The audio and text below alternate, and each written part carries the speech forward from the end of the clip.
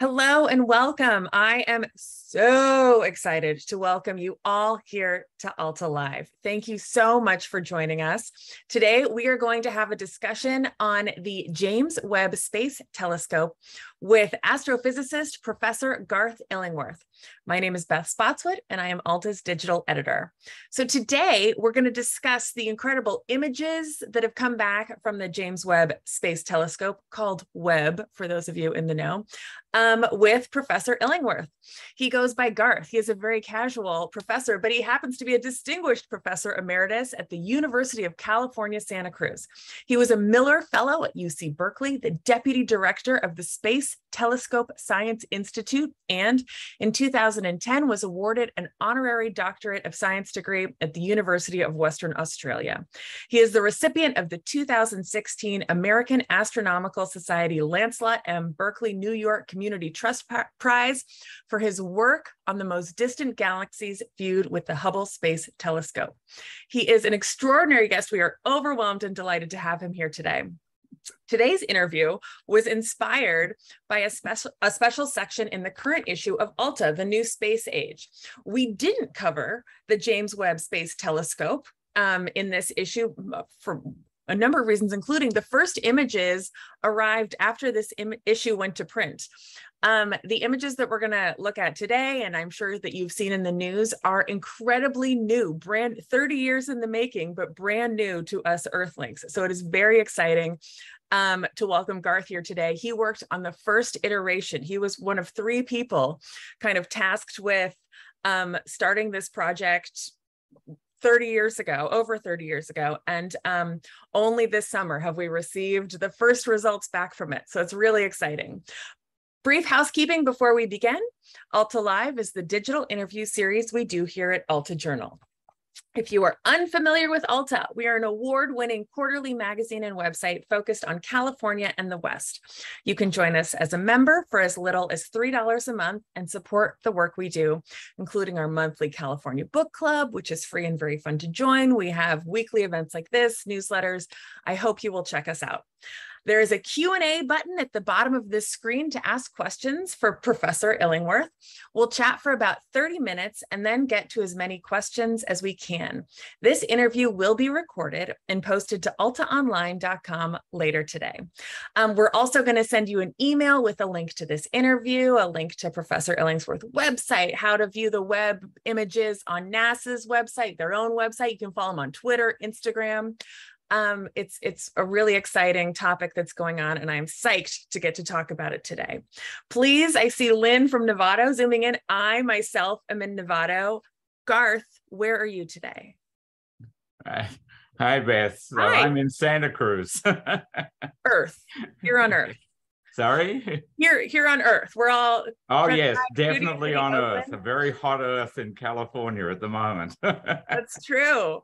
First of all, congratulations. I was admitting to you before we began that the last time I had really studied space, but before preparing for our conversation today, was around 1987 when I was in fourth grade and, made my little solar system diorama.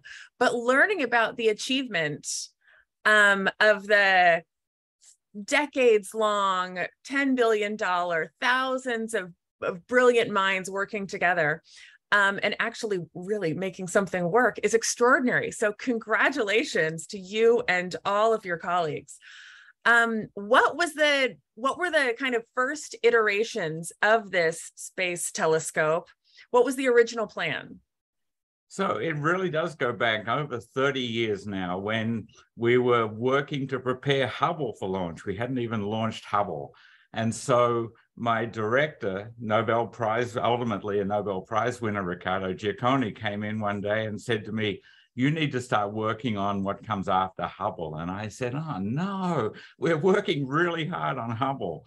And so, but he said, "Trust me, it takes a long time." And, being director, and of course, being incredibly experienced already in space, we said, "Okay, sir, yes, we're off to do it."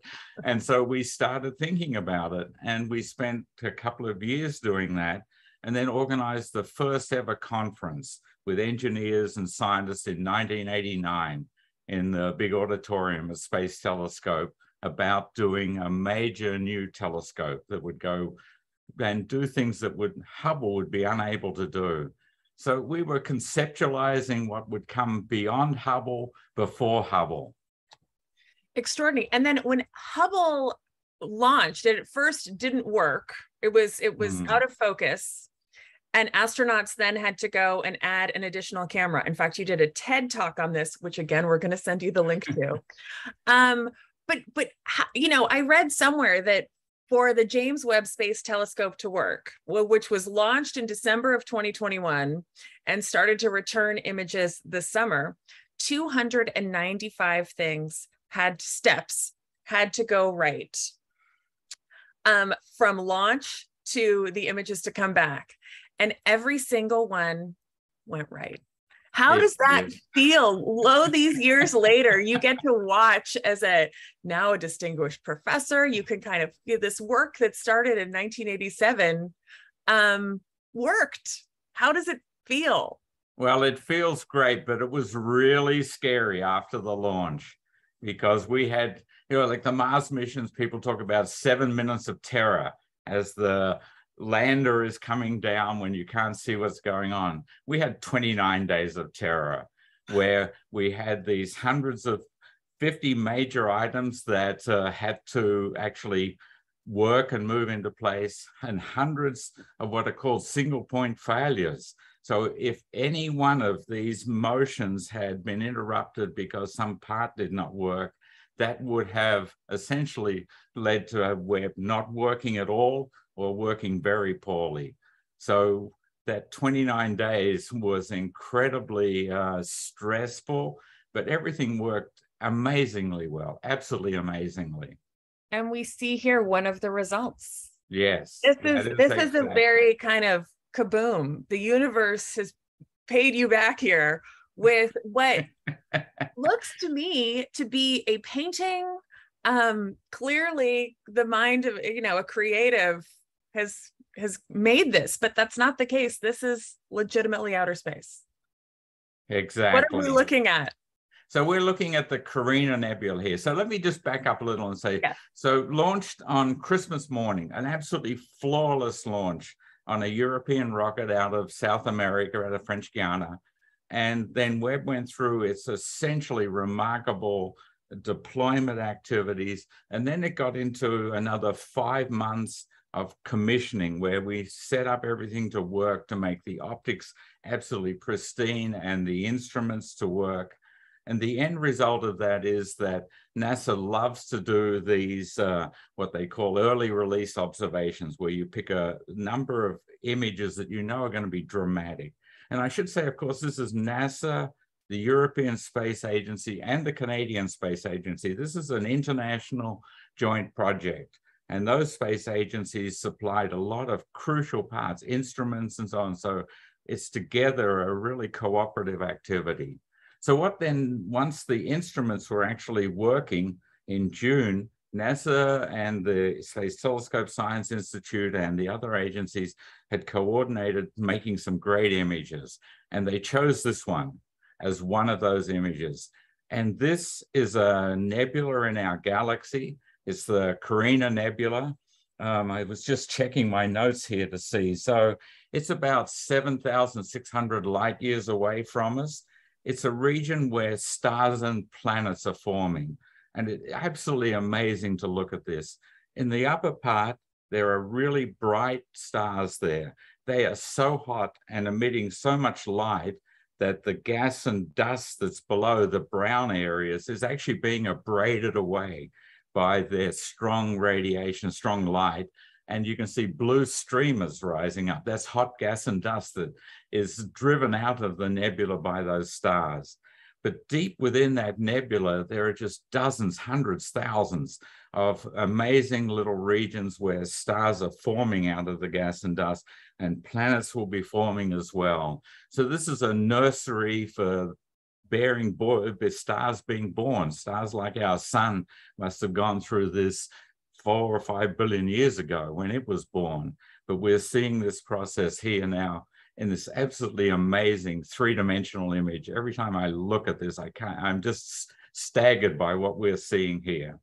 Did you have any idea, you know, even when Hubble was sending images back, that one day we would see anything that looked like this? Well, not really. It's hard to imagine because Webb works in a region that our Hubble doesn't work. It works much further to the infrared. And so it can reveal information. It can look through dusty regions and see stars forming in ways that Hubble never could. And so one can sort of imagine maybe what it would look like, and you can imagine artist impressions being done. But the reality just was amazing. And the beauty of this image, when you look at the three-dimensionality, the structure there is out of this world, literally. So this is actually an artist rendering of the Webb Space Telescope, but I just wanted to kind of give our audience an idea of what we were dealing with here, which is an incredibly complex. I read somewhere that it is the most complex project ever sent into space. The kind of solar panels, I guess, that we're looking at, that's the size of a tennis court. The mirror images there had to be folded up and then released and aligned in outer space. It took about 6 months, I understand, to do all of this.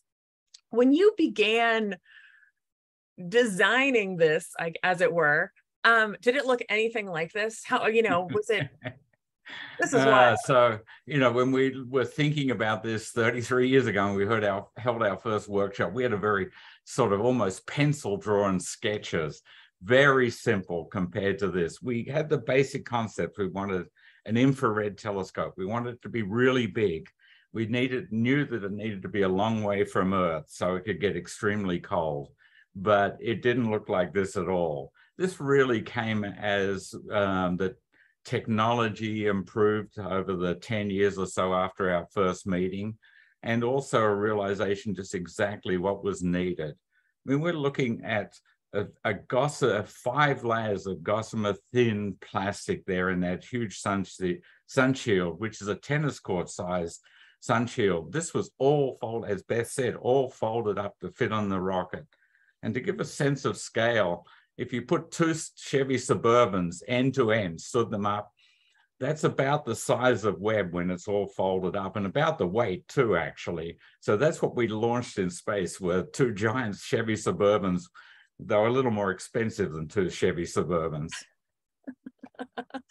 And this is, I mean, unlike the Hubble, which was relatively close and that astronauts were able to go and do some repair work on it, this is over 1 million miles away.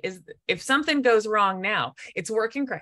If something goes wrong now, is there any way to fix it, to get it back? It's kind of in a fixed position, if I understand correctly.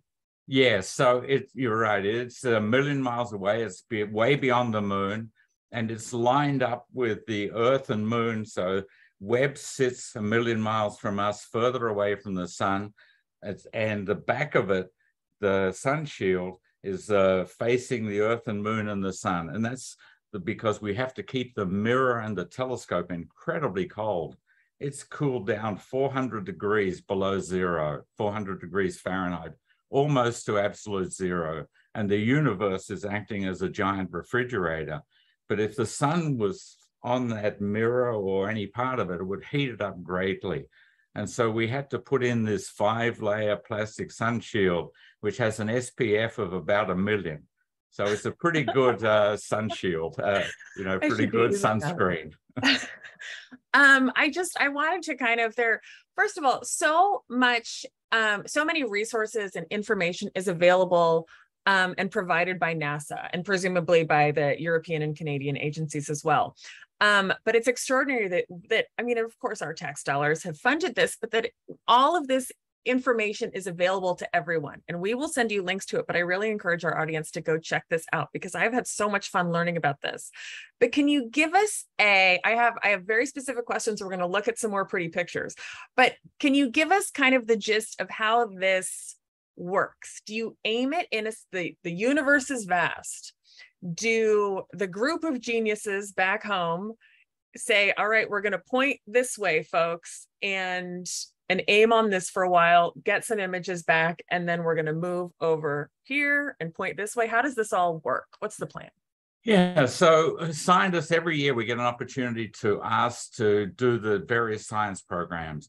And then to do that, those that are selected to do it, very competitive process, give a target. We want to go look at this distant galaxy. We want to go look at this star to see if we can see some information about a possible planet.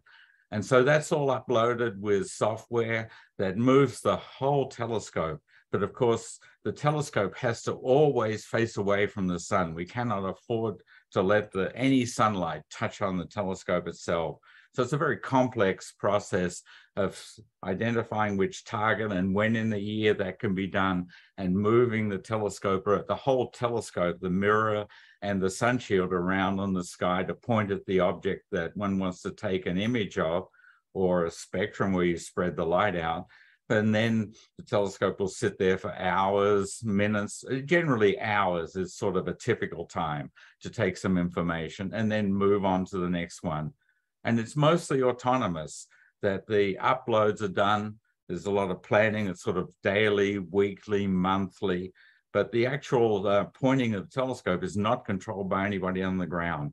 We tell it where to go, and it goes and does it and collects the information and sends it back to us. It's one of the 295 things that are working. Yeah, well, a whole lot more than that even. So this is that they're kind of, I had read, and I'm hoping that you can kind of briefly, give us a high school AP version of this, but there are 4 components to the telescope, if I understand correctly, that bring us back in data. Yes, so exactly. So a telescope is basically just a big mirror for collecting light. But what we really need to do is to turn that light into an image or something that we can use to do the science on, or that we can display, like you've seen as these wonderful images have come back. And so the Europeans built an instrument, or an instrument and a half, actually. The Canadians built one, and we here built another sort of 1.5 instruments. So there's 4 different ways of collecting the information and looking at it. These, in many ways, they're very simply, they're just like the camera in a regular iPhone or whatever. They're a little bit bigger and a lot more expensive. But you collect the light in the same way, and you can turn it into an image, and that's transmitted back to Earth. And then we can process it to see the amazing information that we glean about the universe. And those instruments all sit behind the mirror there and collect that information. And then it's shipped down and sent back through antennas, actually into a space system, and then down to the ground. Is there a team down on the ground who's just there basically getting mail from space, like of images and jumping up and down? Exactly. So the data, there's an awful lot of data, gigabytes of data that come out of this every day. And that goes down through the deep space network that's at JPL, and then back to Baltimore to the Space Telescope Science Institute, into a big archive. And it's done some processing there, and then it's distributed to the community, and folks can go into that also and get that information as well. Not all of it is public at any one point. Some of it is kept private for a year to particular people, but there's a huge amount of information that is public. And so folks can go in there and get some of that, those images or the spectra where the light is spread out, and look at them and see if they can learn from it or try and do some science on it. Anybody can do that. Why is it kept secret for a year? This is a curious fact of history. I think in the past, it was very common for astronomers to, when they asked to do a certain project, they would get the data and they were allowed to keep it to themselves.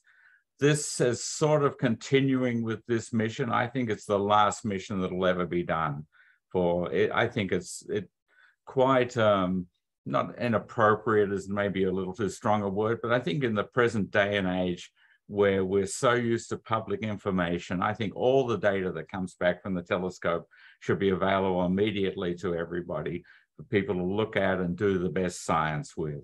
But so it's a somewhat historical and anachronistic, in my view, approach to doing science, that some of the data is in a sense hidden for a year. Is it hidden so that people can analyze it and make sure there's nothing that's going to freak us out?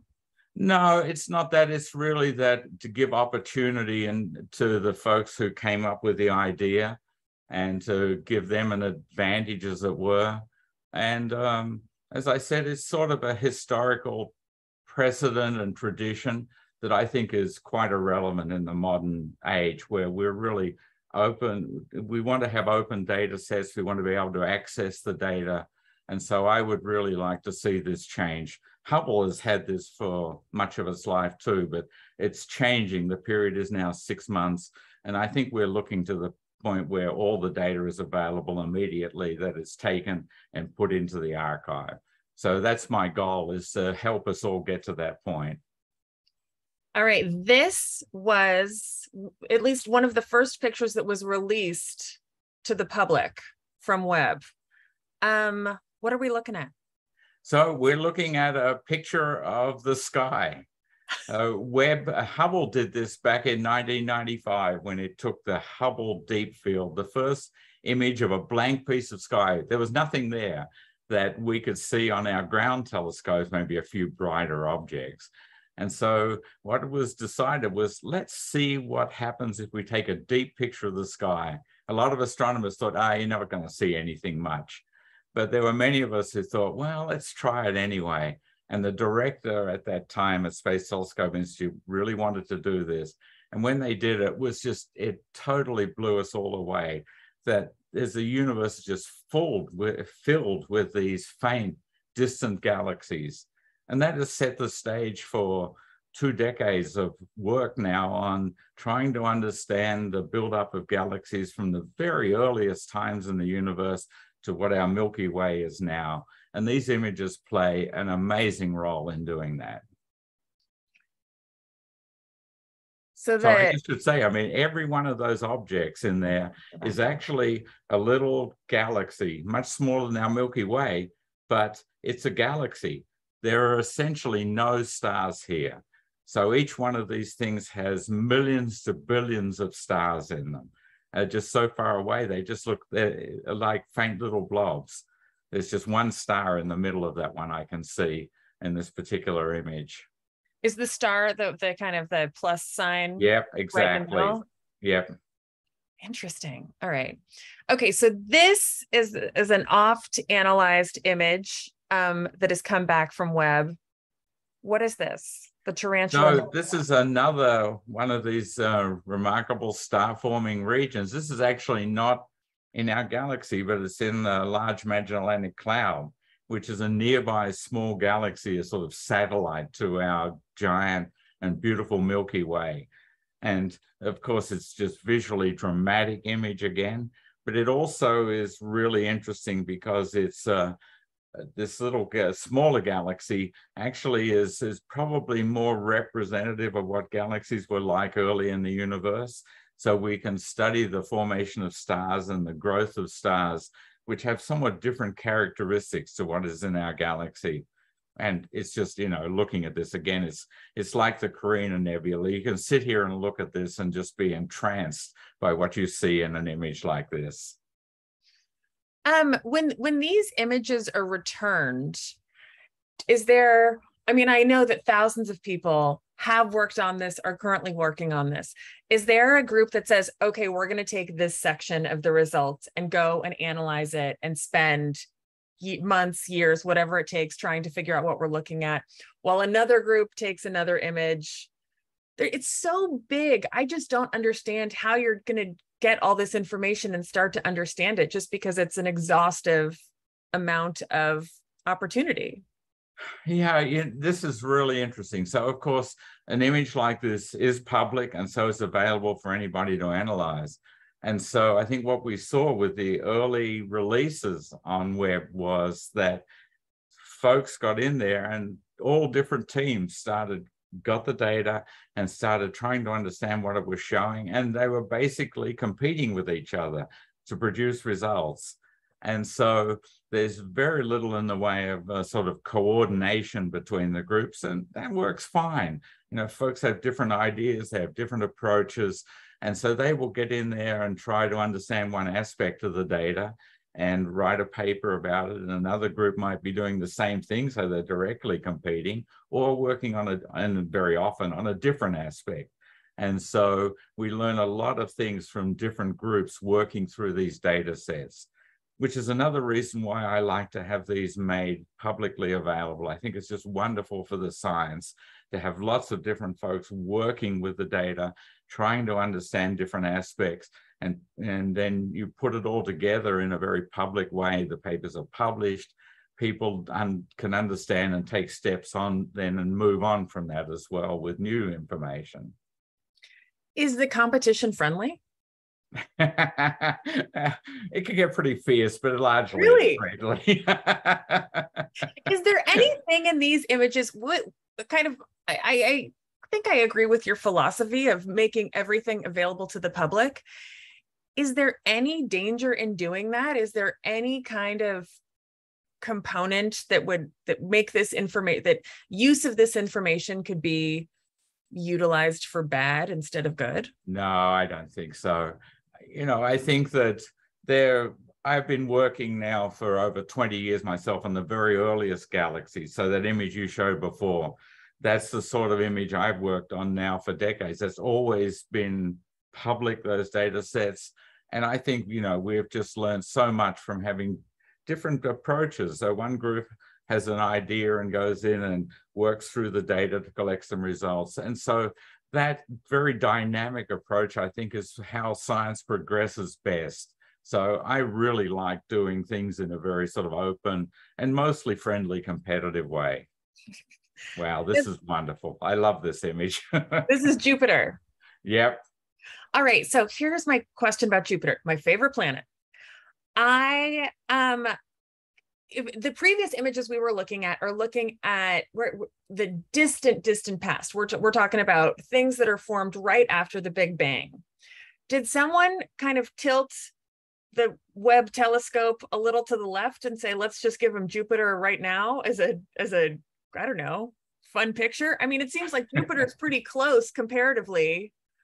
Yes. How are we doing both Jupiter and galaxies from millions and millions of years ago? Yes, exactly. So, we do different things like the torrential nebula that you showed. That's the light took 160,000 years to reach us from that galaxy. That's pretty small. I work on things where the light takes 13 billion years to reach us.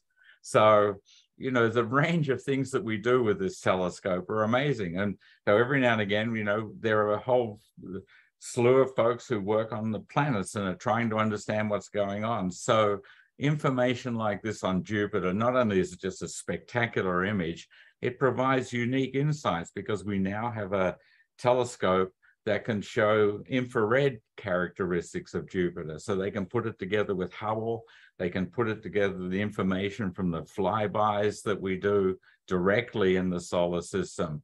And so, you can look at this and think, oh, this is just incredible. Look at the spot. Look at the detail here. What's it telling us about the spot? The atmosphere? Yep. I don't work on this, so I don't know a great deal about this as a scientist. I'm guessing you know more about this than everyone else watching this. What's this like white dot? It's really in a sense, a giant storm in the atmosphere of Jupiter. Awesome. And it's been going for a long, long time. And so, ever since we've been looking at Jupiter and had telescopes to do it, this spot has been there. And so that is humongous. Jupiter is a big planet. The Earth is pretty tiny by comparison. I've got more Jupiter for you. So I mean, obviously this looks fake.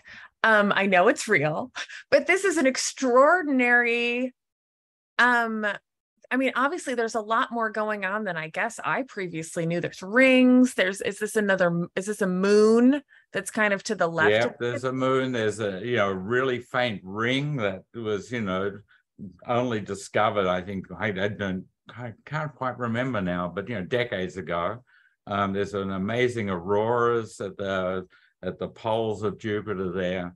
So there is an immense amount of information here. And this is actually a good place to say too. So I sat through in Baltimore in the Space Telescope Science Institute in the same auditorium where we held the first workshop 33 years earlier, when these images, the first early release images, were shown to everybody on July the 12th. And for an hour, we had image after image, those 6 images. And the amount of information there, I realized that I was looking at an unbelievable amount of scientific information there that would take years to analyze, even just from that first sort of hours of observations.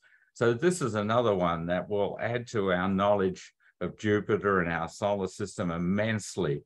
But it will take a long time to put all this together with everything else that we have to really understand what's going on. Wow. When you were in that auditorium and they're releasing these pictures, and I imagine it's all people who have kind of, like you, earned their seat in the auditorium, have worked on this, have had the passion for it. What was the energy like when those first pictures came back? I imagine it was, like a One Direction concert for teenagers. I mean, it must have been awesome. Exactly. So nobody who was sitting in that audience had really seen the images. They were kept back from everybody, all the public and everybody in that auditorium, and shown for the first time. And so people would cheer, they would be clapping, because it was just, as you've all seen with those images, they're just truly spectacular. And not only, I mean, they were chosen to be spectacular, but as I said, I think any of the scientists in the audience were thinking, that is amazing that we are seeing things here for the very first time. And it's going to take us a lot of work to actually understand what's going on. The images that come back from Webb are not only images, but it's data that's interpreted by scientists and computers, and then kind of the data is added to the images. So I take it that, what we're seeing in terms of when we're looking at like a super gorgeous Jupiter, this is not just a picture from a telescope. This is a lot of work went into this, and data was added to the snapshot that was sent back from Webb. Yeah, so it is interesting. So Webb takes images in a way just like our phones, but it takes sort of a black and white image. Our cameras in our phones and so on are set up to take actually blue, green, red images and combine them right then and there to make what we actually see. But what happens with Webb is we take, like a blue image, a green image, and a red image. It comes back sort of, as you might think of, a black and white with a different color information. And so the computer processing puts that together, but it doesn't add anything. All that information is really there in these images as you're seeing it. It's just that what has happened here is the combination of these separate black and white images to make the color information. So, what you see is what is being delivered down from Webb pretty much, removing all the artifacts. There are artifacts in these things, and just as the cameras do as well, if there are any artifacts, that they are taken out also. But this is what Webb was sending down, basically. This image shows the difference between a Hubble image and a Webb image. Yeah. And I mean, my layman's kind of interpretation is the point is detail. Yes. So Webb is a bigger telescope. It's working redder in the infrared, redder than our eyes can see. And Hubble is really looking pretty much as our eyes can see. So the clarity on Webb is a little better, but also we can see through things better. And it's far more sensitive because it's a 3 times bigger mirror as well. And so Hubble, as we've all seen over the years, has returned some absolutely amazing images. But as you show here, when you take the same images, Webb is just better. And it should be. It's now 30 years of technology development, a huge amount of resources. So we're with, the next generation is what we called Webb when we were first talking about it. And it is the next generation. It's a step beyond Hubble. I notice here, and again, all of these are grabbed from NASA's site and available to anyone. It's so fantastic.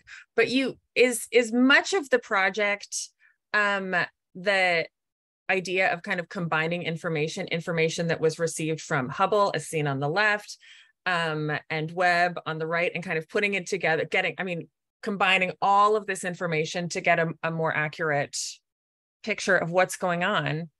Exactly. So, Webb can do things alone that will reveal a lot about galaxies, about stars, about how they form, and will do so. But where we have the opportunity to combine it with the Hubble data, you gain a whole new dimension. Hubble works much bluer and actually can go down even below where our eyes can see into the ultraviolet. And so when you can combine images with a huge color range, as it were, Webb and Hubble together, that really returns a lot more information. And particularly Webb is really good at seeing through dusty regions. And so Webb will enable us to peer into objects much more than Hubble has been able to do. But it's also good to be able to just see where all that dust and so on is. And so this combination is incredibly powerful and will be used a lot. As these images are analyzed and are used, what does it mean for the rest of it? What does it mean for humanity? What does it mean for me or my child or my grandkids one day? How is this going to be used? If this is billions of years ago, what's it got to do with me and my problems? What we're looking at here is actually a galaxy like our own Milky Way. Of course, we can't see our Milky Way. It's not as though we can take a drone and go around the Milky Way. Even at the speed of light, it would be 100,000 years or more to do that. So we go to look at other galaxies. And so we're trying to understand, what our Milky Way is like. But if I step back and say, why do we do this? Why is everybody interested in what a telescope like Hubble or Webb tells us? And I think this is really about our origins.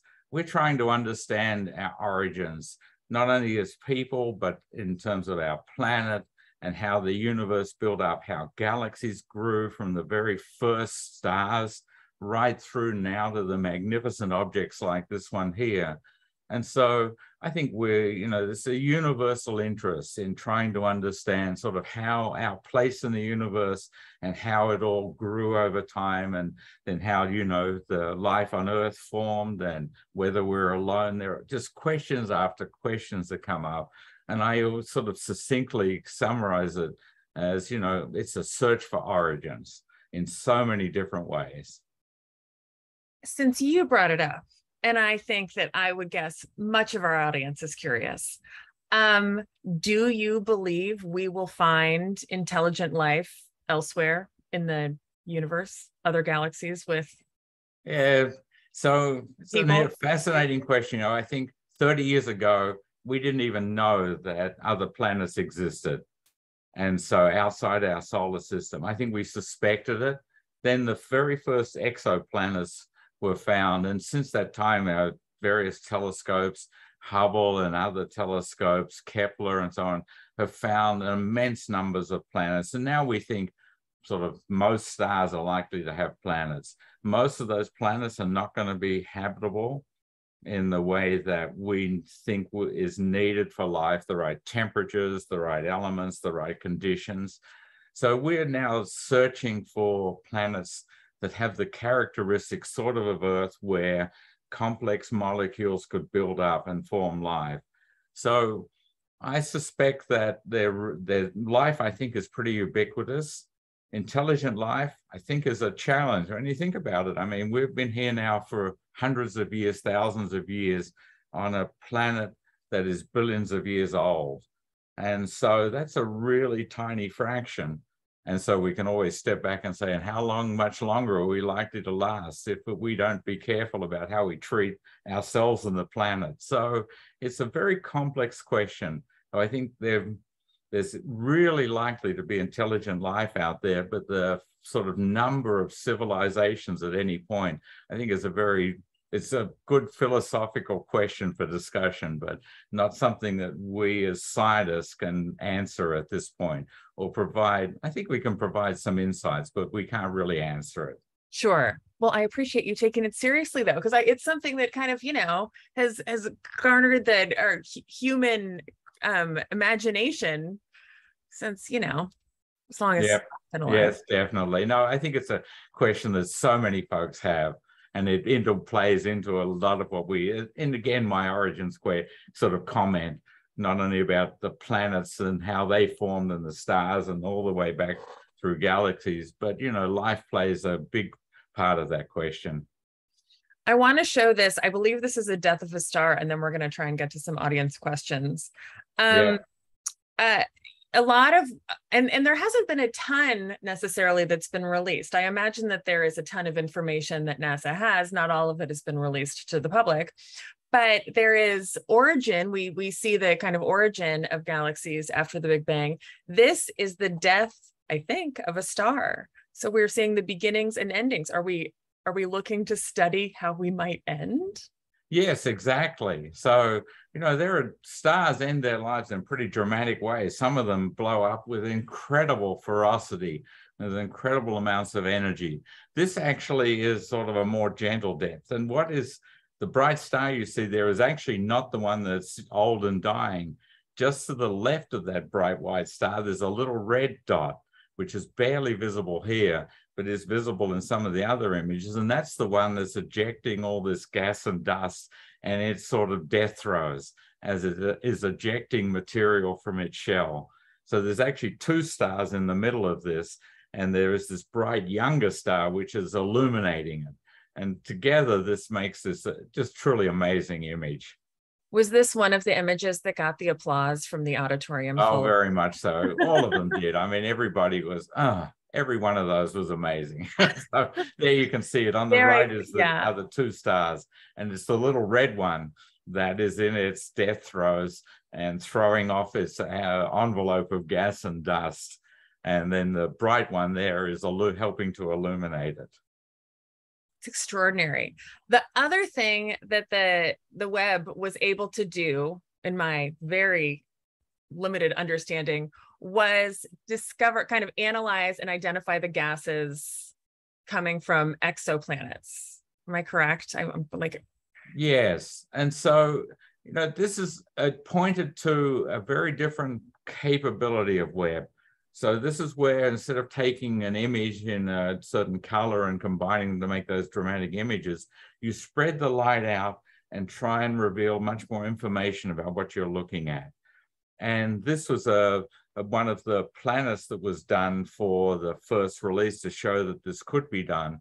But it also, another analysis revealed that for the first time that it was a planet with carbon dioxide on it. This is not a planet which could ever harbor life. It's too hot, it's too close to a star, it's changing a lot.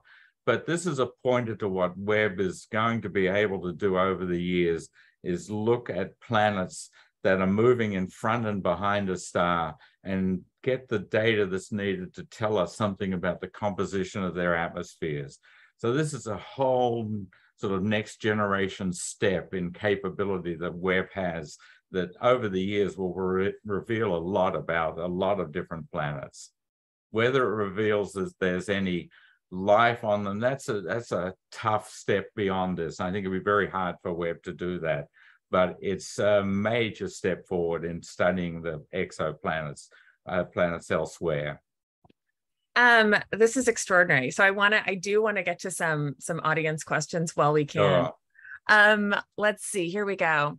Have you been surprised? Is there anything that was a shock as these images have come back and that you've been able to analyze them yourself? Yeah, so I think the thing that really surprised us as we looked at the very early images of those distant galaxies, we found some galaxies that were very massive, very bright, just hundreds of millions of years after the Big Bang. We had not expected this. And so one of Webb's science goals was trying to understand the formation of the first galaxies. So looking back 13.5 billion years, almost back to the beginning of the universe itself. And so that was a complete surprise. And we did that 4 or 5 days after. There were a number of groups that did this after the first data came in. So a huge flurry of activity. in a sense, the competition playing out with people trying to write a paper and put it on the preprint servers to get visibility, but also picking up on something that was absolutely new and unexpected with Webb. James asks, the Webb has already discovered many ancient galaxies that challenge the assumptions of the Big Bang Theory. Additionally, it's revealed many recent galaxies. What can we expect from this? Are we beginning a complete reevaluation of the Big Bang? No, I don't think so. I think that we have an amazing amount of information particularly from a European microwave satellite called Planck, which really tells us about the cosmology, when the universe formed and how it grew in the very broadest way. What Webb is doing is starting to reveal the way that we had the wrong ideas maybe about how galaxies might have grown at early times. So it's much more about how galaxies formed and grew that Webb will really reveal. But the cosmology, the framework, the Big Bang, I think that is pretty safe, as it were, in the sense that we have a lot of information about that. We've gone so over time. I want to just keep you for 2 more questions, if you don't mind, Garth. Certainly. The first is, I'm curious about the community of citizen scientists. And I think of this kind of in my experience with disaster movies, that it's always the young grad student that finds the asteroid that's coming to Earth that's going to kill us all. But is that one of the reasons that this is released to everyone, in the hopes that some brilliant 15-year-old somewhere is going to figure out something that people like you, or the greatest experts and astrophysicists and astronomers from around the world can't somehow see? I think it is great that the data is made available, because people look at things with different eyes and with different, an astronomer may come out with 20 years of experience and go, I want to look for this or that. But, somebody younger may just come in with thinking, what's going on here? And take a fresh approach and find something quite different. So I'm really excited by the opportunities that arise from having things made available to everybody. And so, yes, I really like the opportunities, then encourage people, if you're interested, get in there, get some images, look at them and try and, work out if there's something novel in there that you maybe are seeing that other people are not. You must be a great professor. I can just see it. My last question for you is, in 1987, your now Nobel Prize winning director gave you the assignment to, start, I have the exact phrase, go think about the next mission. And that became kind of the next space telescope. Hubble hadn't even been launched yet, and you were off on your next mission. Now that Webb is a far and away success, what, Professor Garth Illingworth, is your next mission? Well, these take a long time. I don't think I have another 33 years left. But nonetheless, I think, we're already as astronomers talking about another big telescope, which particularly is aimed towards trying to understand whether there's life on planets around stars in our galaxy. So this has already been talked about for more than a decade or so, and has been recommended recently by a very prestigious committee. So I think the next big thing is a telescope that will not only sort of take a step beyond Webb, but be particularly looking for the interest that you and others have, of course, in whether we are alone. And so it's helping us, and I hope will answer that question. But it's going to take a few years. They always do. Well, this has been an absolutely extraordinary conversation. For those that have been watching, there is so much more to learn about this. We have scratched the surface. There's so much history to the Webb telescope, and it's the time it took, the budget, Congress got involved. I mean, it's whole drama. So I really encourage you to check out all of the resources, to visit Garth's website, follow NASA's work. The Webb's got an Instagram account, Twitter. It's really, really great. Before you all go, I would like to invite you next week. We welcome historian Bill Daryl Deverall from the Institute on California in the West, from the Huntington in USC. He joins us to discuss the latest Alta serial. The final installment will be revealed on Monday. We're going to talk about Finding Francis. I hope you'll join us for that. That's September 14th at 1:30 late start time. But most importantly, Professor Garth Illingworth, thank you so very much for joining us today. Oh, thank you very much, Beth. It's been absolutely delightful to chat with you and all your listeners and watchers of our web. It is incredible. So thank you very much for having me. Thank you. Take care, everyone.